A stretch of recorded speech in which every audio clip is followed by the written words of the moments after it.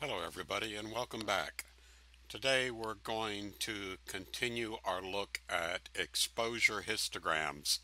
This will be part 2 of a 3-part series. In part 1 we gave a basic introduction to histograms. In part 2 we're going to take a basic look of how to use histograms in conjunction with your exposure meter to come up with the best possible exposure. And in part 3, we will look at the concept of exposing to the right and why that is a good idea. So let's get started with part 2 and take a look at how to use histograms in conjunction with your exposure meter for the best possible exposure.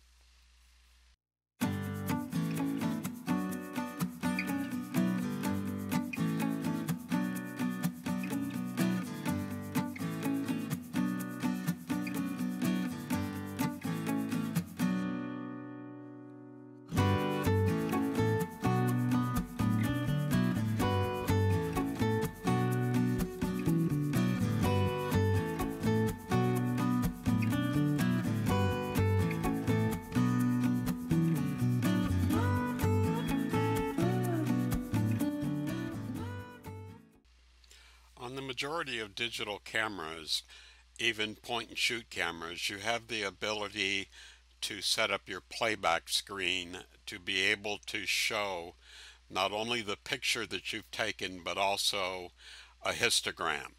Sometimes this display screen will show only a brightness histogram, which is just a grayscale histogram. Other times you'll be able to show an RGB type of histogram. It really doesn't matter, as both types of histograms will give you the same type of data. It's best to go into your camera menus or your instruction manual and find out how to set up your particular camera for this. In this video, it's not possible to cover every possible different camera. So either look in your camera manual or do a search on the internet how to set up your camera in order to show the histogram.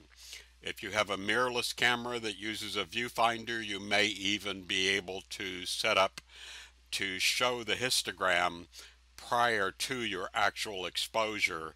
You'll be able to view the histogram in your electronic viewfinder. So look in your manual how to do that. Your camera histogram is best used in conjunction with your exposure meter. The exposure meter on modern cameras are very good and are designed to be able to accurately record the proper exposure for most scenes. Shown here on the screen is a coyote, which has a very average tonal value throughout except for maybe the dark black background, and we can see by the histogram that everything looks really non-spectacular and average. And for most of your photographs this is going to be the case. So whether you shoot in aperture priority mode or shutter priority mode or even in manual mode, the histogram will be a very effective tool to be able to determine the accuracy of your exposure. When parts of the photograph, such as very white whites and very black blacks, are present, that's when the histogram really becomes a very useful tool to make sure that the whites are not blown out or completely pegged against the right hand side, or the blacks are not completely blocked up or pegged against the left hand side. Shown on the screen now is a Siberian chipmunk that was photographed in the middle of the day. And if we take a look at the photograph, you can see that there are some bright portions that appear to be blown out and also some blacks of the eye that don't have any detail.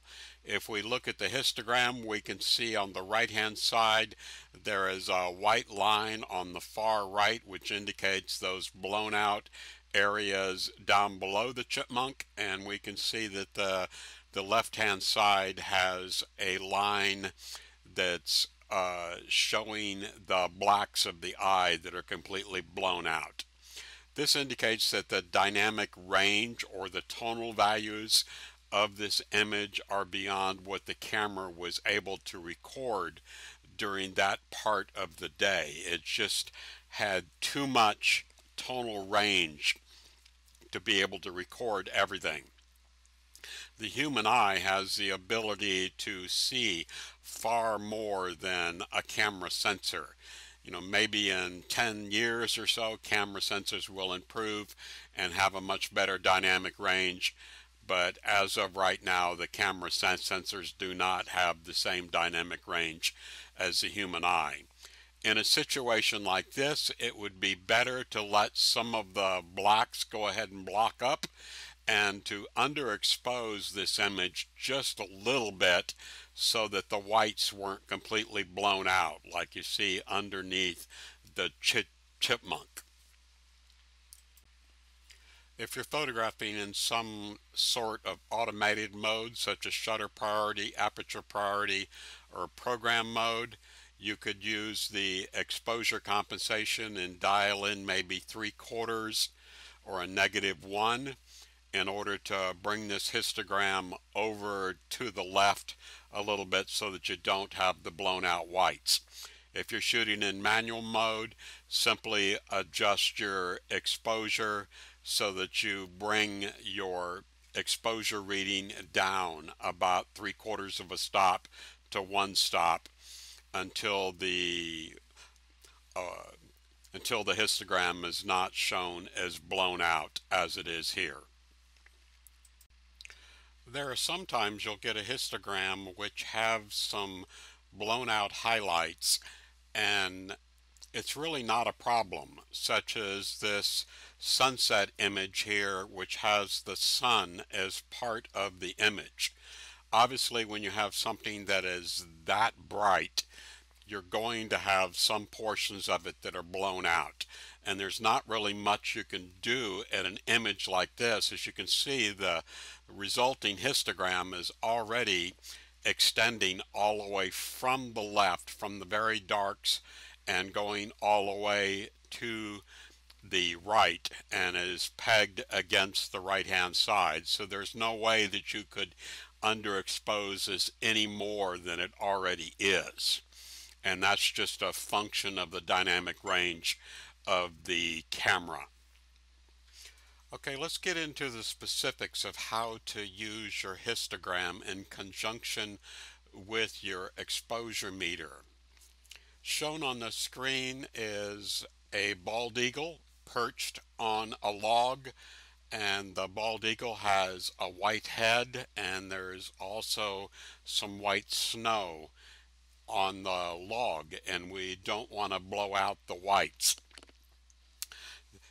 This is a scene that would commonly fool your exposure meter because of the bright whites, the sun shining on the head.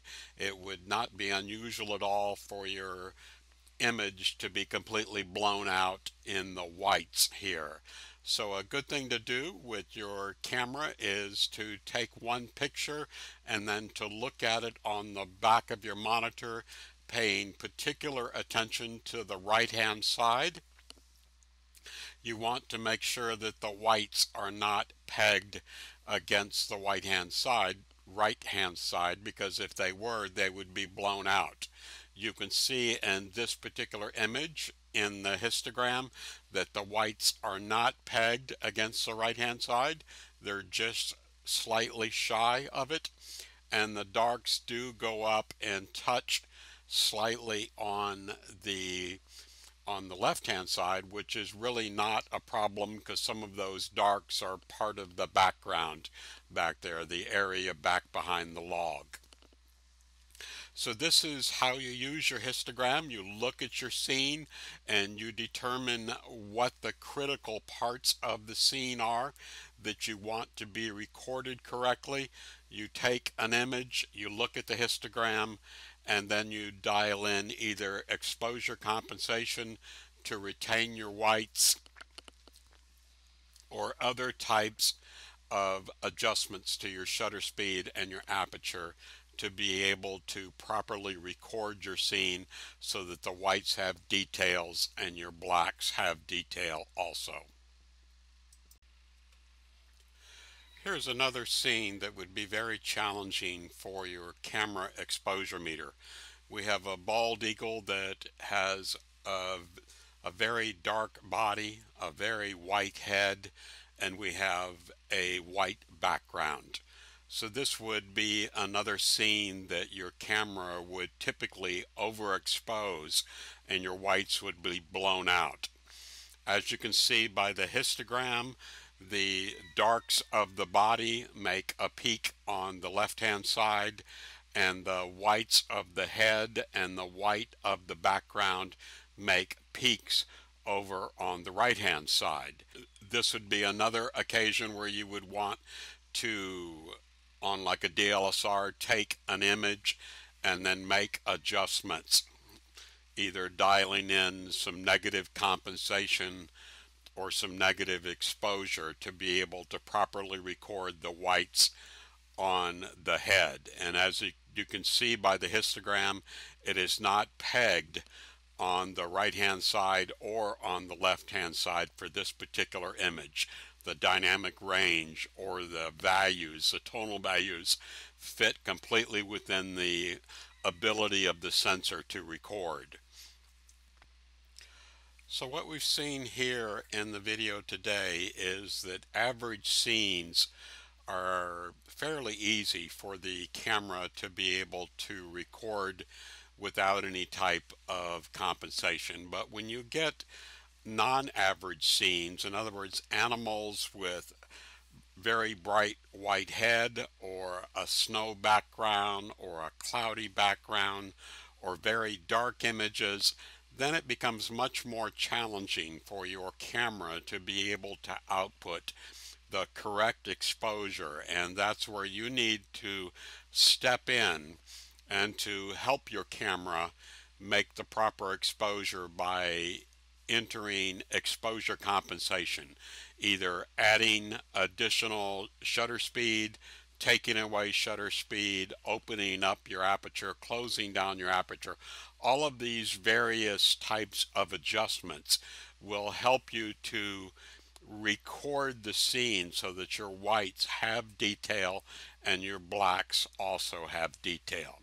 When you get a scene like is shown here on the screen, in which you have a very dark bird that has very white highlights, it becomes very challenging to get a correct exposure, but with just a little bit of your own intervention, you can come back with excellent images. So I hope this video has been helpful. Please ask any questions that you have down in the comments below, and hit the like button if you like this video, and please subscribe to my channel. And we will see you for part 3 of this series, in which we discuss exposure to the right and why it is important to expose to the right of the histogram.